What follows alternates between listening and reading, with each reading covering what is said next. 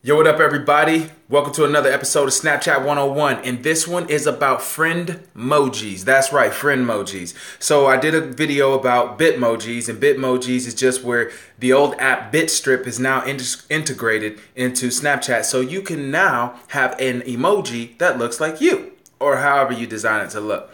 So a FRIENDMOJI is your friend's emoji, and your emoji actually together in the same emoji, and I'm going to show you guys how to do that. So first, if I were to take a picture, see, bam, I would go in here, go to the sticker button. As you can see, I've already used stickers and Bitmoji stickers that look just like me. I mean, look at it.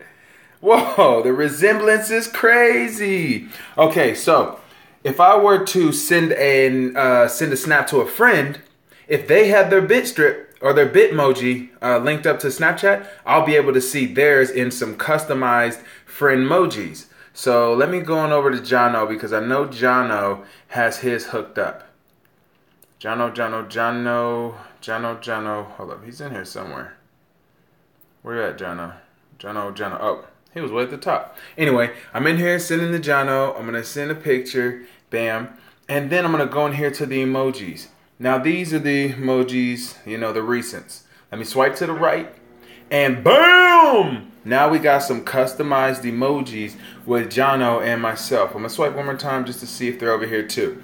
And as you can see, I got all kinds of emojis, or FRIENDMOJIs, with me and my buddy Jono.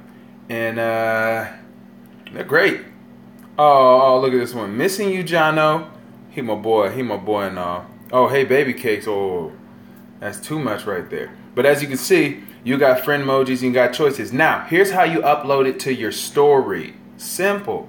Let's say I wanted to put this one up, and I'm like, John, no, I want us to be friends. I want everybody to know that we're friends. I'm gonna put this emoji up here, but do not click the white arrow. I repeat, do not click the white arrow. You click the name of the person that you're trying to send to. This will allow you to add more names. Or, you know, I could send it to whomever. I can send it to all these people. But I don't need to send it to all of them. I might send it to this person. But I can add it to my story by clicking story right there and downloading it to memory so that I can save it and upload it on another program. This is that simple. You have to have your Bitmoji linked. Your friend has to have their Bitmoji linked. And that way you two can make the Bitmojis. But you can only get the FRIENDMOJI if you're sending a message initially to your friend who has a Bitmoji, and then you can only use their Bitmoji, but you can select their name, then choose an emoji, and then choose who you want to send it to, and you can take their name off. You still got the FRIENDMOJI in there, but you don't necessarily have to send it to that friend. That's the way you do it. So I hope you guys enjoyed that. If you learned something, please hit subscribe. Share this with people. Share it with your followers. Like the comments, like the video. If you got something out of it, please just give me a little bit of support right there. And have a great day. See ya.